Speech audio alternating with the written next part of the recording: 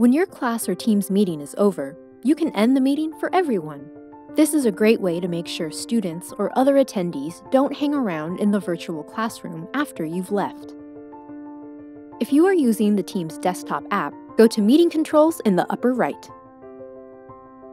Instead of selecting Leave, which only removes yourself, select the drop-down arrow and then select End Meeting.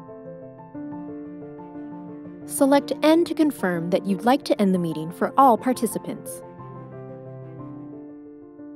If you are using Teams in a browser, go to the Meeting Controls bar. The ellipsis opens more controls. Select the ellipsis, and then select End Meeting. That's it.